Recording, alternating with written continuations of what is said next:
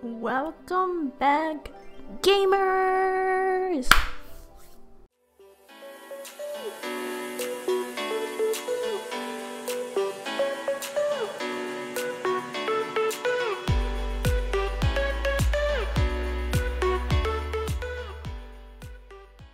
So I've got some catching up to do because I haven't uploaded in like 2 weeks for Maplestory. I might consecutively edit 2 videos right now actually, because I think I have way too much footage for 1 video. But I'll try to cut back on the explanation for the days. I mean, we're getting to the point where we're doing dailies for the most part every day and there's nothing new really. So I will start to only cover the days that we have something new going on. For example, if I cube something or get a new piece of equipment.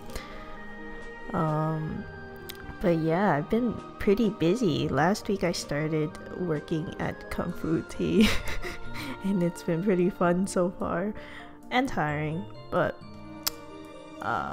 yeah, it's cramping up my schedule a bit, but I try to make it work. Anyways, we should get started with the video. So we left up on the end of day 12. So for day 13, I again took advantage of the current event. I AFK'd with my shade on the EXP balloon. Day 14, we did dailies, and we've started doing Choo Choo and Hungry Muto. If you guys don't know what that is, that's the level 210 part of Arcane River. I can make a guide on that if you guys would like, just let me know in the comments below. The PQ is pretty self-explanatory, but there's some guides necessary to have on the side while you're doing the party quest. I've also been doing Monster Park daily on my Kanna. I want to get it to level 230 ASAP. Well, my goal is level 200 for now because even my main is only like 210 right now. So we've been doing Monster Park and make sure to get the EXP from that since we do 7 runs daily anyways. Also, you guys want to make sure that you cap on 30 candies every day. It'll help out with the celestial points, and the mushroom princess spawns I believe every hour on the 30-minute or every half an hour. I don't remember which one it is, but I normally go for the half an hour one. So any hour like 1:30 it would spawn, 2:30, 3:30, etc. And after that we did daily. So right now my typical daily routine is to run Zakum, Horntail, Hilla, and the 4 RA bosses on my Kanna, because those are fairly easy to do and gives pretty nice EXP, I mean Horntail at least. So I would go with my friends for those, and then the harder bosses like Pap or Von Leon and Arc, Pink Bean, I like to do those on my dual blader for the extra DPS. And this way I also cap out on contribution for both my characters for my guild. And with the remaining extra time on my stream that day, I just trained in the training grounds for the current event right now and try to get some extra EXP in for my Kanna. So that's a typical day for me. But on day 15 we actually did some extra stuff. We got 5th job on some of my mules. I just had a level 203 I believe Wild Hunter hanging around. That was my first main ever in Reboot. And I also have a Ice Lightning that I wanted to main at some point, but she's only level 200. I also have a level 200 Cadena. So what I did was get 5th jobs on the ones that I don't have it on, just so we can get the scrapyard and dark roll tree started. If I can get a friend to carry me for the extra coins on all those characters, that would be amazing. And we also managed to get our shade finally to 140 for Legion. That's currently what I'm working on. I made a list of 140 characters that I want to aim for. So we also started training our Hayato after getting our shade to 140. Again, we want to aim for 140. So what I've been doing to level these mules, I pretty much Zac every day. And the character that I'm focusing on, I like to train in the training ground as well as run Monster Park, and you can get it to 140 really quickly by using those methods.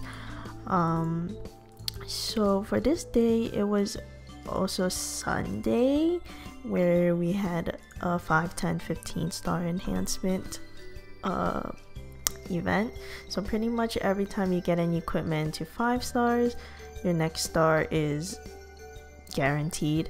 So to star 6, it's 100%, and if you get an equipment to star 10, 11 is guaranteed, and so on and so forth. 15 stars, you're guaranteed 16. So I actually had a bit of money that I saved up for cubing. I decided to use that money for this event instead. I picked out a couple of selected equips that I knew was gonna be endgame. So I did my Sweetwater Katara, I did my CRA top and bottom,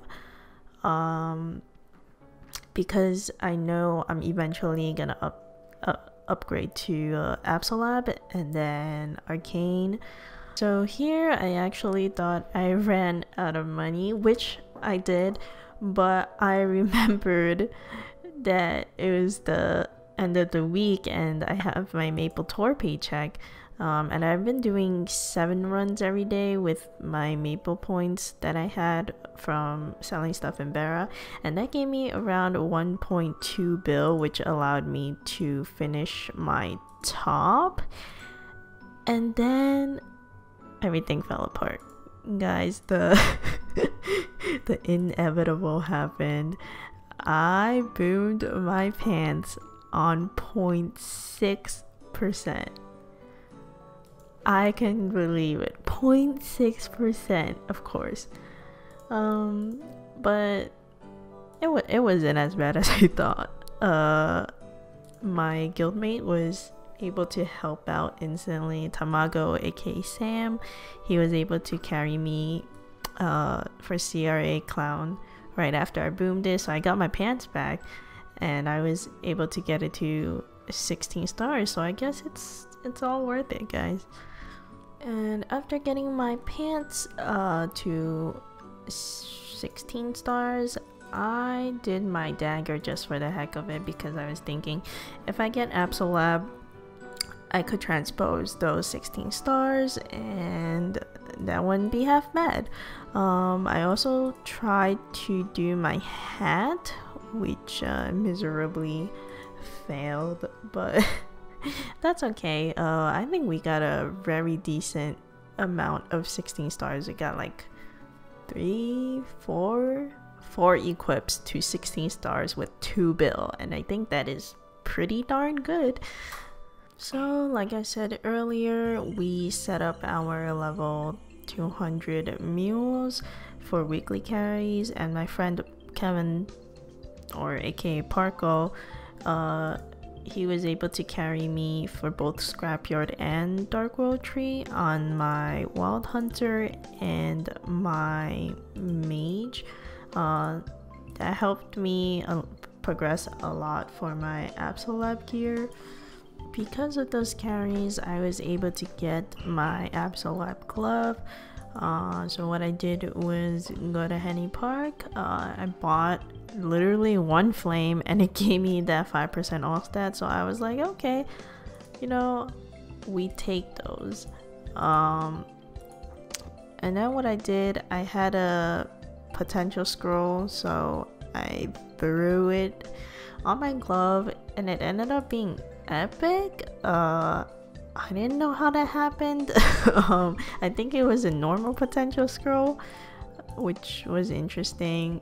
It came out to be 2 lines, so after ending up with 2 lines of potential, we stamped it to 3 lines and quickly did some star enhance on it. We got it to 11 stars because it was very easy with the event that was going on. And I think later on we decided to get it to 12 stars just for the heck of it, even though I'm broke as hell from enhancing all my other equips, but I was happy with 12 stars. What I did was throw some occult cubes on it. I just wanted 7% luck to get it going. And to end day 15, what an eventful day, right? On day 15, we did hard Magnus Prequests on my Kanna so that I'm finally able to queue up for normal and hard to hopefully get a carry soon, and I can get a Tyrant Cape for the time being before I'm able to get AbsoLab and all that other good stuff. And after day 15, this is where everything started to poop a bit. My internet provider, I'm using Spectrum right now. I don't know if you guys know what that is, but I live in New York. I'm using Spectrum, and I literally DC off Maplestory like every 5-10 minutes, and that made it impossible for me to stream. So for day 16, I just didn't stream at all. Day 17, I tried to stream, but I would DC from time to time, but I'll try to cover as much as I can with the footage that I have and I was able to get. So on this day, we were able to get our Damien coins and we got our AbsoLab Shoulder. We then bought a couple of epic potential scrolls. They were 50%. I used my Legion coins for it because I don't know what else to use those coins for besides leveling up my Legion maybe. But we got our shoulder to epic, and I used my bossing cubes to try to get some luck on it. It didn't work, so we had to use occult cubes again, and I was able to get 8% luck on it, which isn't bad at all. I'm keeping all my gear at around epic for now until I have enough money, and I'll end up doing a cubing video for that. Since I leveled up some characters to 140, my Legion was a little messed up, so I looked up a guide on how I should reorganize it, and I worked on that real quick. I mean, it's bound to change again since I'm training more characters, but just for now, I changed it up a bit. And after we did some typical dailies, the solo dailies that I freaking hate. I don't know about you guys, but I don't mind doing the bossing dailies, but the 2 dailies that I freaking hate are Commercy, the trades that you have to do, and the 7 monster park runs. And I guess the 7 monster park runs, they're not too bad if you're on your main and you're one-shotting everything, but oh my god, because I'm doing them on my mules, they take forever. But on this day of my stream, we had some fun. We actually watched some YouTube videos together, and I also did the cha-cha slide with my Maplestory character on stream. That was pretty silly and stupid, but we do what we gotta do, you know. On day 18, I made the discovery of matrix points in the V matrix. I didn't really know how 5th job worked at all since I just came back, and I didn't bother really ever to look it up, but I realized that I get these matrix points that are pretty much like 5th job skill points. So I enhanced some nodes and upgraded some of my slots that should have made a big difference in my damage, hopefully. I was able to level up my celestial power rank. With 600 celestial points, you're able to get rank B, and you get these extra bonuses. And you also get this mega character Burninator that I later decided to put on my jet, because I only have a level 23 jet and I wanted to get to 140 quickly for Legion, so that's pretty cool. It came in really handy. Sorry, that was my cat jumping down from the window. But after leveling up my celestial rank, I decided to train to 211 because I was really close to leveling up.